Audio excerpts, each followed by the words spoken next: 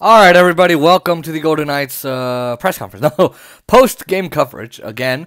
Here we go. The Knights lost. They lost 3-2, and what a game of hockey it was. I will get to my final takeaways and thoughts. For now, stars of the game to me, of course, Robin Lehner. He did a good job today, but William Karlsson did a pretty good job. I'm pretty happy with him. And let's see Braden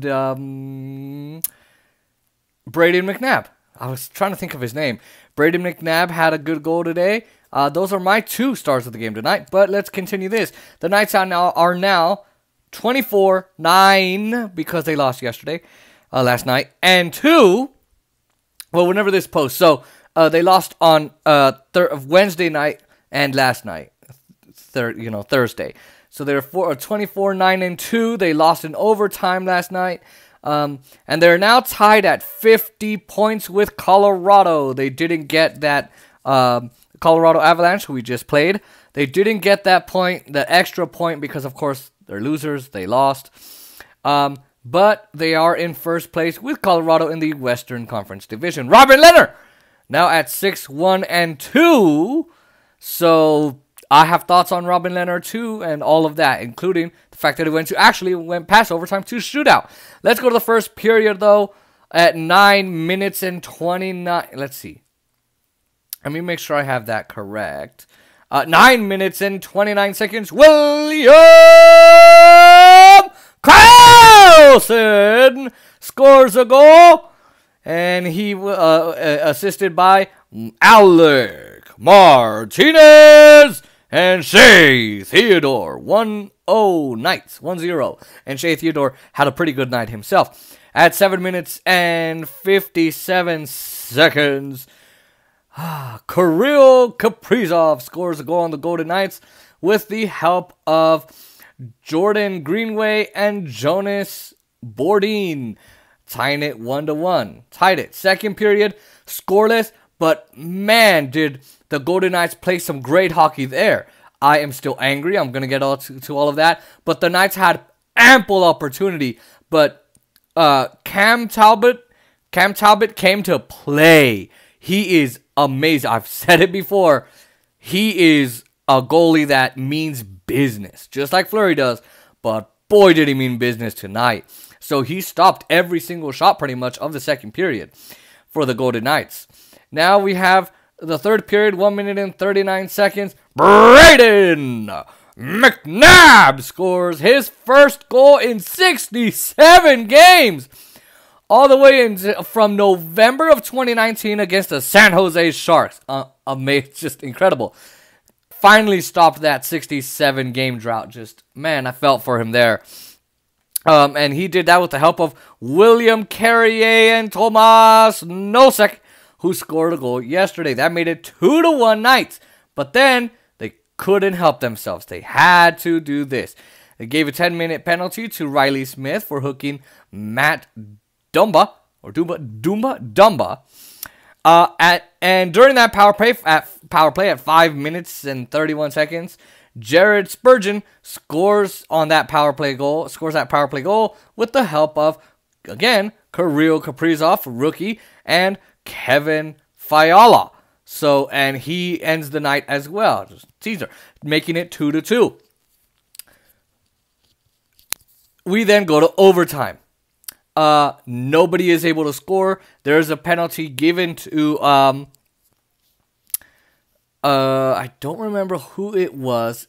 It wasn't Fiala, but he basically got called for goaltender interference because instead of cutting across the ice, he barreled towards Robin Lehner, knocking him over. And Robin Lehner got up pretty slowly. Again, he's coming off of 6 weeks of a concussion, so because of a concussion, so the trainers had to go out and make sure he was okay. Now we go to the shootout. So we got a shootout attempt by Jonathan Marchessault, but it was saved by Cam Talbot. Then we had another shootout. We had a shootout attempt by Matt Zuccarello. Zuccarello made towards Lehner, but it was saved by Robin Lehner. And then another shootout attempt was made on Cam Talbot by Shea Theodore, but Cam Talbot saved that one too. Then Kevin Fiala scores the shootout goal on Robin Lehner, and that made it 1-0 Minnesota in terms of the shootout. And then there was Alex Tuck had a shootout attempt, but he completely missed it. The Colorado Avalanche, not the Colorado Avalanche. Who are we playing today? I am losing my mind. Minnesota, they win it, and this is where I was screaming like, no, Knights, no, fuck, right? Like I was not happy. I slammed my phone down, and the Uber Eats driver, I'm sure, was the delivery person who was dropping off my things. Just saying.